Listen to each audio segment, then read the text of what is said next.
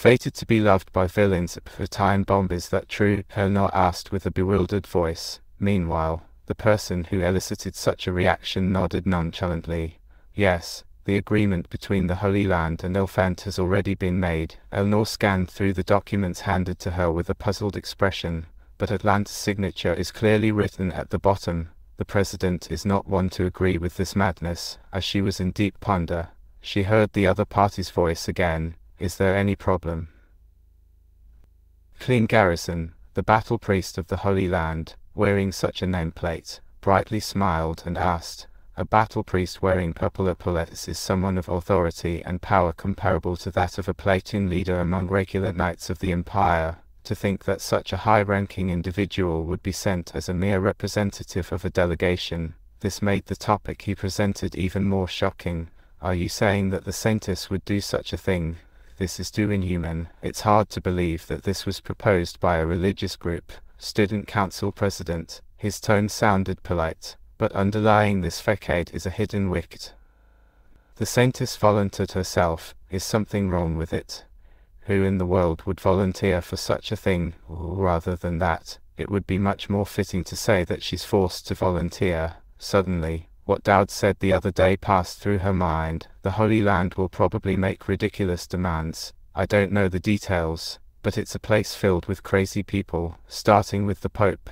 When she first heard it, she couldn't believe such sacrilegious words, treating the continent's largest religious group as villains. However, now that she was faced with it directly, she couldn't help but have doubts. Only madmen would make such demands. Student Council President. This matter has already been decided, so please he's being urged. Eleanor, who had her eyes closed in contemplation of Dowd's words, finally gave her stamp and returned the documents. The other party, who had been preparing to threaten her if their demands were not met, was taken aback when Eleanor complied just like that. Is there any more? I've already dealt with it as you wished, thank you. The battle priest, with a dubious expression, scanned Eleanor from top to bottom before finally nodding and leaving their student council office. Though they had made the request themselves, it seemed like they were surprised at how easily she accepted it. Eleanor smiled and stood up from her seat. The exam was approaching, and as the student council president, she's also a proctor. She needed to quickly make her way to the exam venue. Thoughts were floating around her head. It was an undeniably strange proposal. Her usual self would never have accepted it. Perhaps let it pass, no matter what they ask for. Even if someone didn't say it, it probably would have ended the same. Is it so I can act without guilt?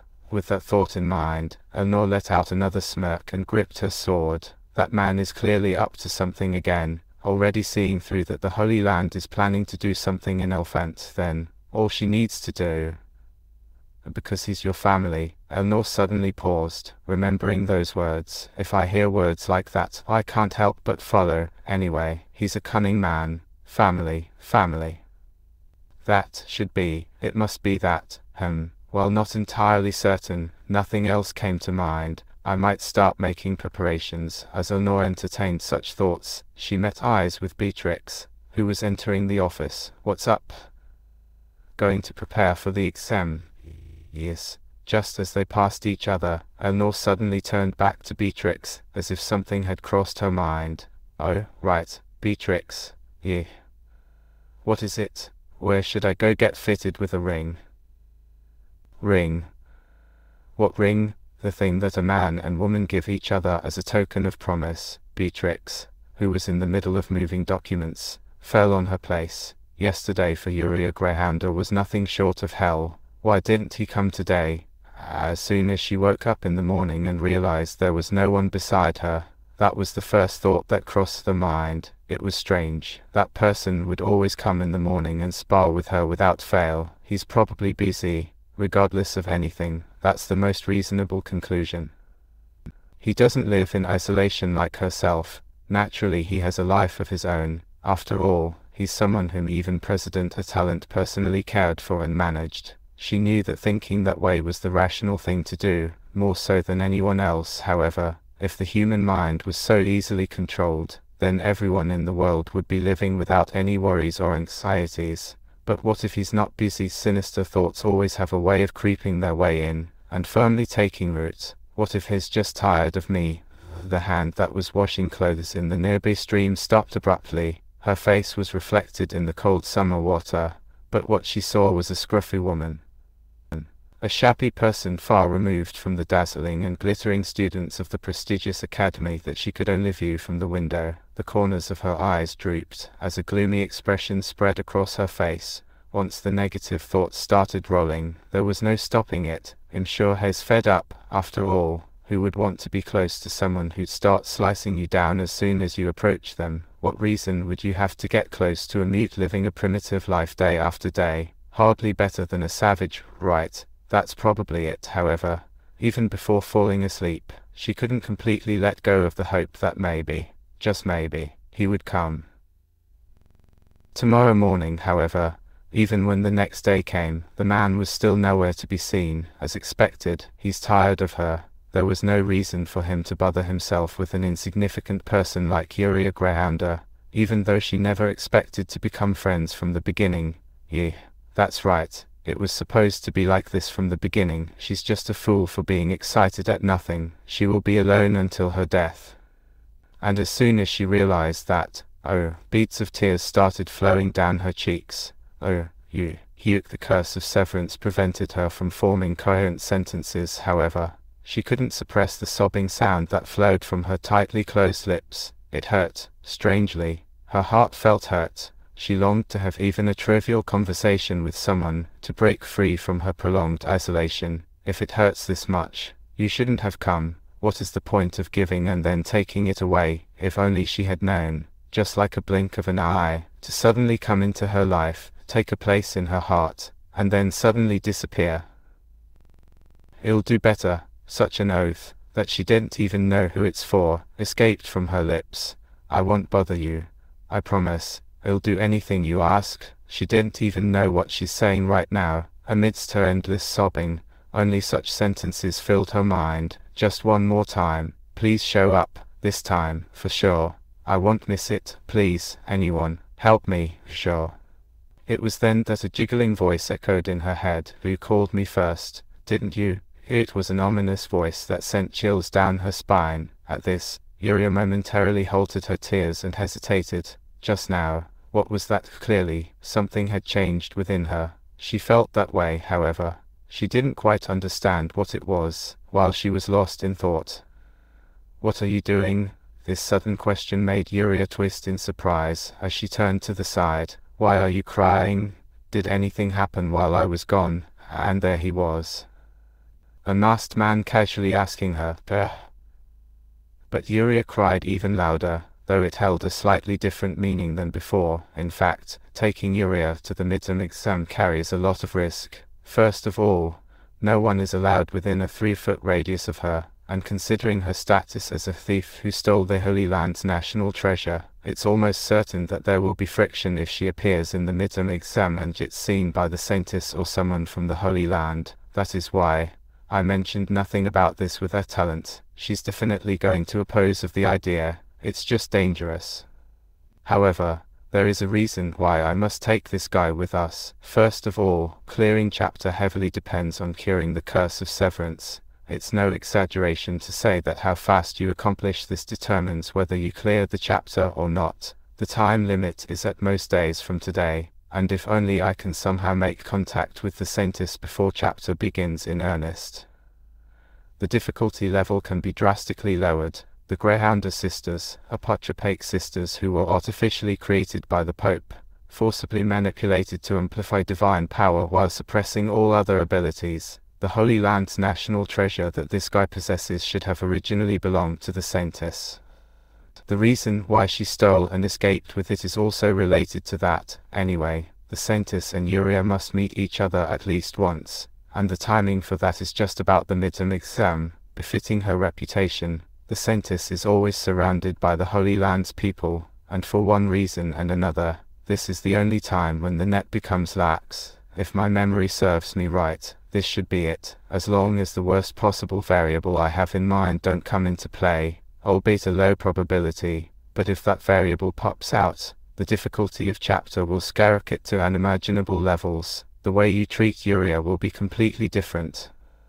But other than that, it's a pretty solid plan. System message skill. Fatal Charm has been activated. The favorability of the target Uriah Greyhounder has increased significantly. Favorability level has been upgraded from interest level to interest level. Rewards available. Somehow, as soon as I saw this goal, it feels like my predictions went off track. As I scan the notification in front of me, I can't help but break into a cold sweat. No, this isn't like what happened with Eleanor, where I know I did something wrong. Unlike her, I really have no idea how things are unfolding for Uriah. I don't understand why this message is popping up at all. Here, blow your nose. I hung a piece of cloth on a wooden stick and slowly extended it to her side. If I go there myself, I'll get my ass stabbed instantly. So you weren't in trouble or anything. You cried because you were happy to see me. Uriah just nodded without saying a word. The movement was so violent that it makes a buzzing sound. I couldn't come yesterday because I was busy with other things. It's not because of any specific reason. She started sniffling again, as she wiped away her tears with a piece of cloth. The look in her eyes seemed to ask, "Really? Really?" Only then did Uriah stop sobbing. She blew her nose with the cloth I handed over and took a deep breath to compose herself. How could things have escalated to this point just because I didn't visit for a day? She's been living alone for a long time, and loneliness can drive anyone crazy. I felt sorry asking this to a kid like this, but time is running out. The exam starts tomorrow. Hey, I have a favor to ask. I'll do it. Seeing the glowing characters made of divine power appear before my eyes, I was speechless. She's almost shouting it out. I'll do anything, anything at all. Just leave it to me. I was taken aback by her almost desperate insistence. No, is this what her character was like all along? She was always a bit timid, cautious of others, and afraid of losing connections. But now, should I say? It's like she's desperately trying not to be abandoned by me. It involves going outside. Are you okay with that? I'm okay. Even though it pertains to going outside, that normally evoke her fear. She just accepted it without any hesitation. Clearly, something is off. I tried to continue speaking to calm her down a bit. Well, there's no need to push yourself too hard. If you're uncomfortable, I can ask someone else. But as soon as I said that, a chill ran down my spine. Even before my sentence had finished, the light in Uriah's eyes disappeared. Do you hate me now? Right now, in keeping a safe distance from her, more than 4 steps away, is there any reason? Really? Well, I'll do anything, so please tell me. And yet, a moment of danger has been detected. Determined the situation as life-threatening. Skill. Desperation raised to X grade. Something like this popping out of nowhere made me think of only one possibility, and the white aura emanating from her sword got me all the more certain. In general, the color associated with all cursive-related items is black. The same goes for her sword attributed with the curse of severance. It would emit a black aura whenever she fully wields it. But the fact that it's producing a white aura meant only one thing: devil. As I mentioned before, where and how the devil fragments permeate is purely random. It can attach itself to people or objects alike, and even a devil fragment attaching itself to the Holy Land's national treasure, the White Devil Fragment, known for having the strongest obsession among all devils, and due to some unknown down conditions triggering, there's a situation where Uriah awakens as a vessel. If this happens, the clear method becomes extremely narrow. When the game route gets all tangled up like this, some people would just suggest to do a complete reset on the run. Why? They who awaken as vessels begins to be influenced by the devil. As you can tell by looking at Eleanor, those who have awakened, even once, as a vessel are going to be influenced. Initially, the effect might only manifest in enhanced physical abilities, but soon various other influences will follow. The problem is that the influence of the White Devil spreads rapidly and forcefully to the vessel. Why aren't you answering? System message. The favorability of the target Uriah Greyhounder has increased. Favorability level has been upgraded from interest level to interest level. Rewards available.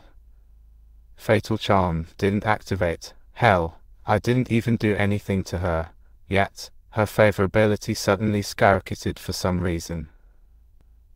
The curse of obsession laid by the White Devil is of this nature: it compels the target to surrender everything they have endlessly, emotions, rationality, everything, until they possess the other completely, even by twisted means, as long as it becomes true.